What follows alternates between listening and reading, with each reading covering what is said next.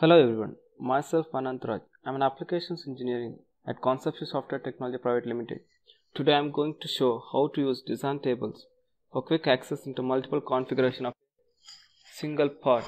So let me start this. I'm going to open the recent sketch. Press R. So this part I have done. Let me change the dimension name so that it will be. So go to revolve sketch, edit sketch. Now I want. So here we can see the dimensions. So now I'm going to change the dimension name.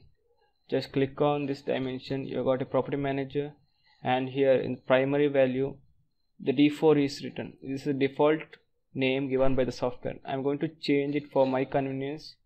Going to change it as OD, that is outer diameter. Save, and here also you can write OD so that it will display as here. Okay.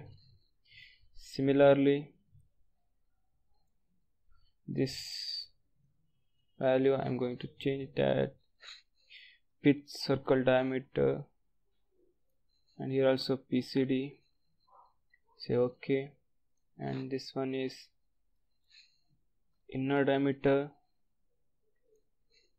ID.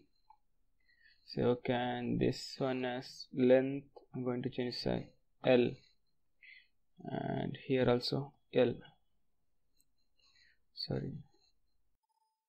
L. Okay, now I'm done with this. Now close the sketch. So on this I have done an extruded cut, and I have made a circular pattern of this extruded cut. You can see over here. So now I want to change the dimension name of this future. So go to annotation, right click on this, show future dimension. So here you can see 8, that is the 8 is the number of patterns. So left click on it, and you can change the name here as Z, that is number of teeth, and you can change it over here also. Okay, see, you can see it's Z8. Okay, I'm done with this. So let me create a design table. Go to insert, in open table, and you have design table. Just click on this. It will see. Now you have to select which all dimension. For my convenience I have changed the name so that I can see. So press Ctrl and select the dimension which all you want to change.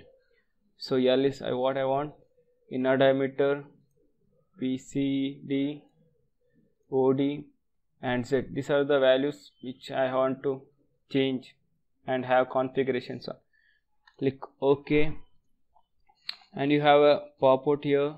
You can change it here, or else you can open a new Excel sheet. I'll show you how to do this. Just click on this graphical area, go to configuration, open this table, design table, right click on this, left click on edit table in new window. Just click on it. So this is how it looks like. So now let's change this to 1, and I want 5 configuration.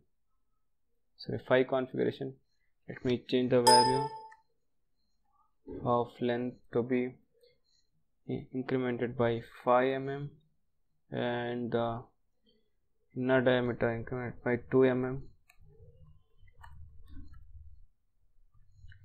and pitch circle diameter to be 3 mm. Okay.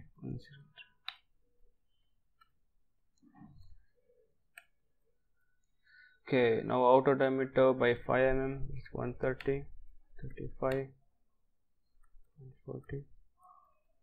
Okay, now the teeth will be incremented by 9, 10, 11, and 12. Now save this and exit. So the design table is generated already. So you can see these configurations. So this is my default configuration. Double click on this, To open the new configuration, you can see the different configurations of a same part. So thank you for watching. Have a nice day.